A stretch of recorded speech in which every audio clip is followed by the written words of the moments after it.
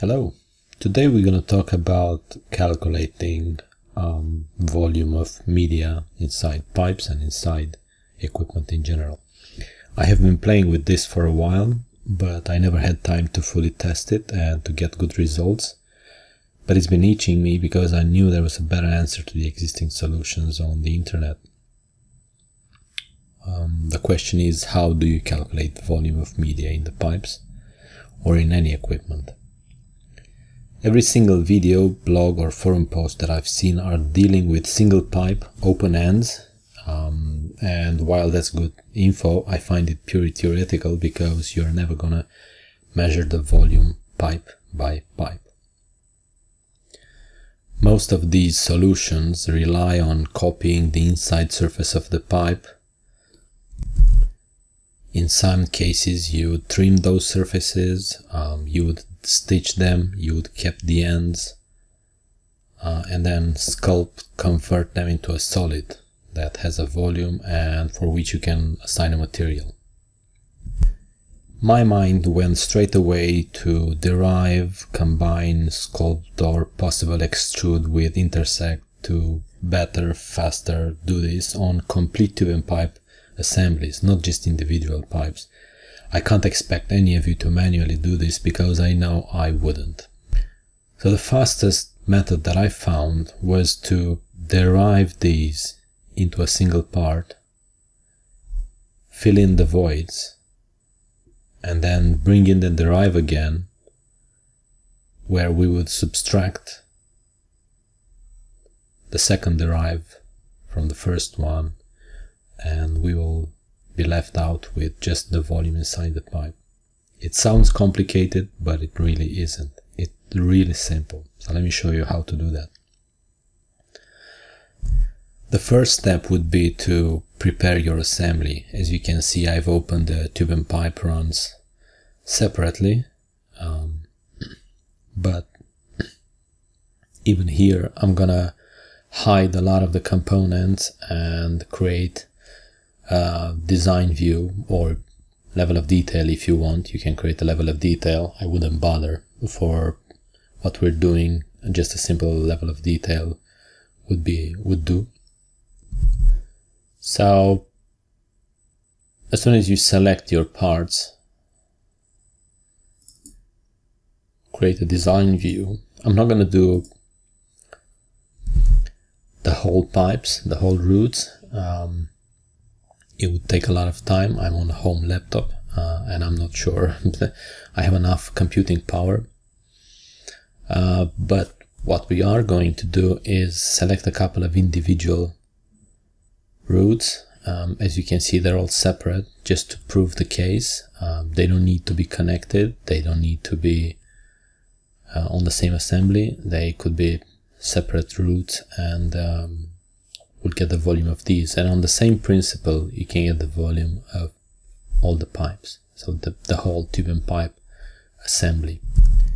Now, if you don't want to edit your original tube and pipe, you can save copy as, or create your derive, but don't save the assembly. Yeah? But as long as you don't save it, you're not really editing. So we're going to start by creating a new part.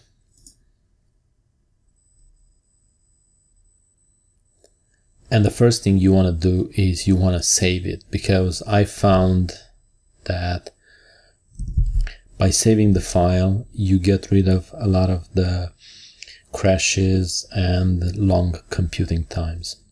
So let's save the file. We're going to call this, say, volume. And then we're going to go to modify, create derive. And let's select our assembly. Before you click open, go to options and select your level of detail, or design view representation or level of detail. You can also do this later, but I'm lazy. So you can do it in here as well. As you can see, it only brings what I've selected. Now in the options, don't mark anything, don't patch any holes, don't remove anything, and there are no internal voids because my pipes have open ends. I'll show you in a second what I mean. So let's save this again. No, I don't want to save that one, just this one. That's what I mean by open ends. Don't be confused by the colors. We use them to differentiate different pipe segments. It's just easier on the layout. So what we would need to do is fill in the pipes with material, some material, and then we bring in the derive again and we subtract the new derive having just the volume in. I'll show you in a second. But the fastest way to fill in the voids and cap all these ends, because you can do it manually, you can go to surface and you go patch and you select one and you click apply, and then you select the next one and you click apply, and then you gotta select them all and you gotta stitch them and you gotta combine them, so, or sculpt them. This takes way too long. So the fastest way would be to use the Revit add-on.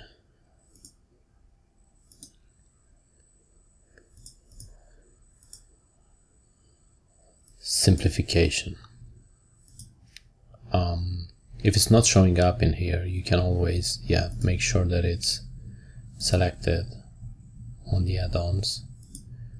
And if you don't have a tab here, you don't have it anywhere, you can go to recognize Revit features and you have filled voids. At this point you might be tempted to use auto select. Let me just show you why you shouldn't, because you're gonna fill the holes and every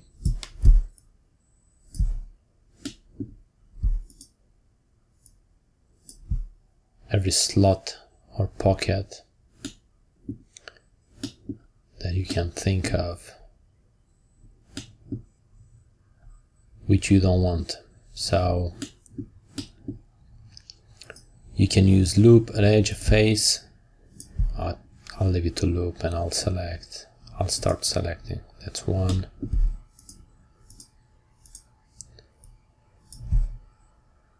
Second.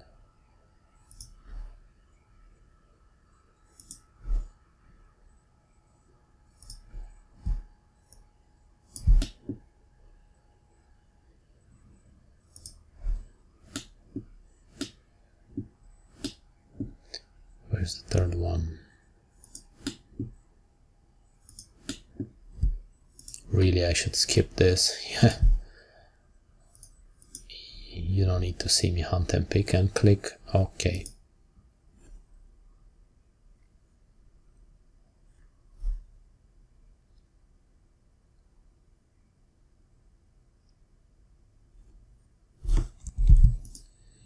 And what you will have is one solid body.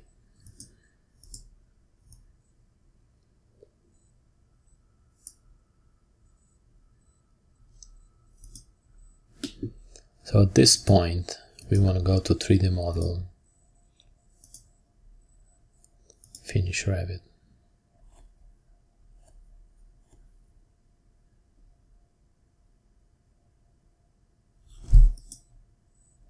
And use derive again.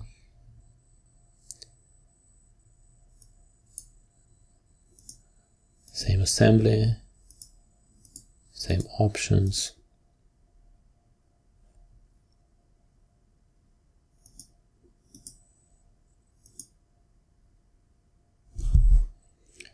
and you will end up with two separate bodies. Sorry. The pipes and the pipes with a fill-in volume, two solid bodies. At this point you can use combine. Base would be the first solid, the filled-in solid. Tool body would be the second derive, and we want to cut. So we want to cut the base. Not sure if you want to keep the pipes. Maybe you want to check the volume on those, or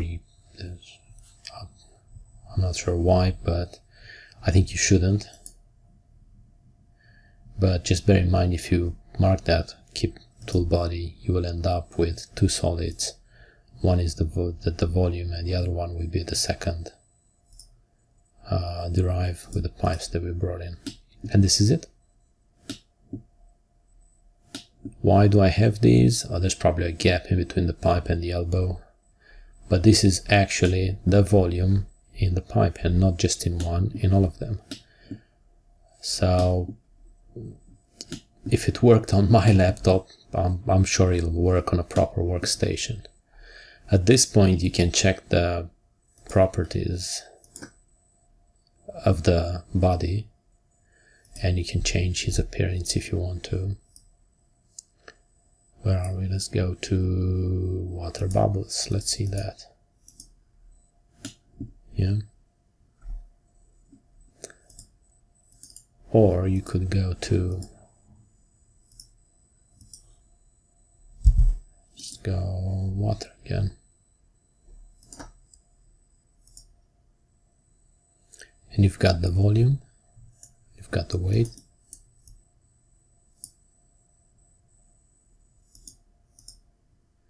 But you can always check it in here as well. And that's how you get the volume of the whole tube and pipe, not just one at a time. I don't think it was complicated. I think it's pretty simple, pretty straightforward, and it's working quite well. You may want to suppress the link. I'm not sure if you want to keep it as it was at a certain point, if you want to stop it from updating. But let me just show you some of the problems that I had, and how to overcome them. I hope you won't have these problems, but it's better if I'll show you. One of the problems that you might have is when you try to simplify and to fill in the voids, Inventor might complain that it couldn't connect all the faces, it couldn't fill in all the voids, and that's because some of the elbows in Content Center have not been properly published. They are the same as they were done 10 years ago, and they have disconnected faces. I guess at that time they didn't have a proper technique to do these, and they were left over. There's an idea on the forum, on the idea station. There's a post, sorry, on the idea station. So if you think this needs to be fixed, go find it. It's called Tube and Pipe Overhaul. I'm sure you'll find it. Go give me a vote. Let me just show you why that those elbows need to be republished, re-authored, and resent to Content Center. This is the default elbow, not all of them, but for the PVCU that I was using for this project. This comes straight from Content Center. That's how it's coming, 3 revolutions. You've got one end, the other one, and the middle. Most importantly, sorry, the middle. And that's where the problem is. Let's go in. Because they're revolving this face into the other one, there's a problem, and Inventor cannot do this revolve. So what they've done is they created the radius, the revolve radius, at a very small distance, just so that it computes.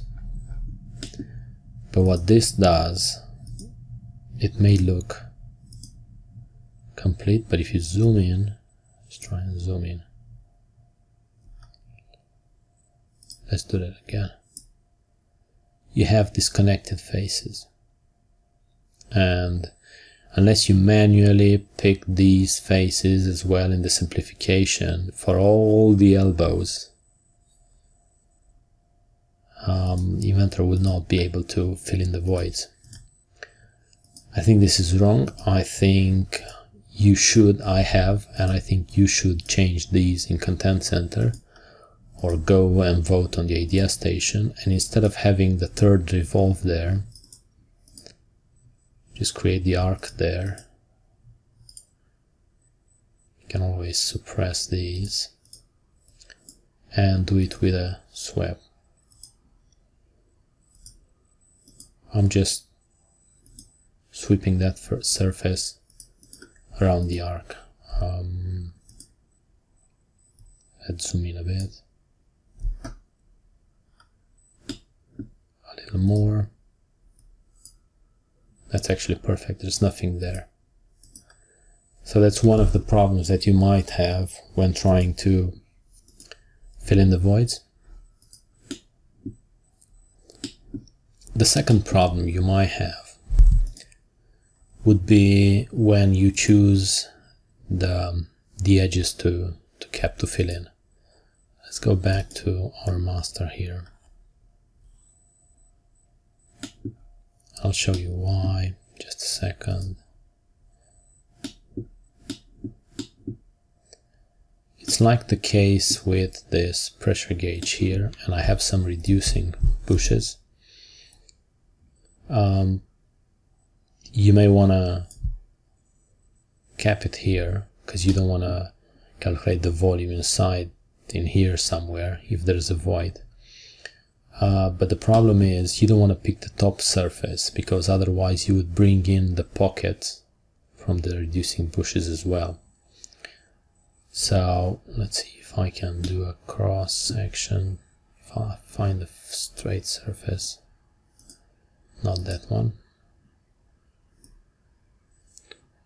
Just go in a bit.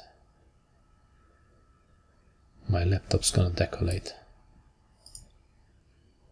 Alright, stop. So you may want to choose the bottom surface. Yes, you'll lose some volume, but otherwise you would bring in the pockets from the reducing bushes as well. So when you use the simplify, you select an edge there, you select an edge here, and if you'll have parts like this, you may want to consider choosing the inside face. Otherwise you'll bring in the pockets. And this is it. That's how you calculate volume for the whole tube and pipe. Not just one pipe at a time. I mean, it would be ridiculous. Look at all this. How much time do you think I would need to calculate the volume in all these pipes? I don't have that much time. So this is it. I hope you found it useful. Till next time.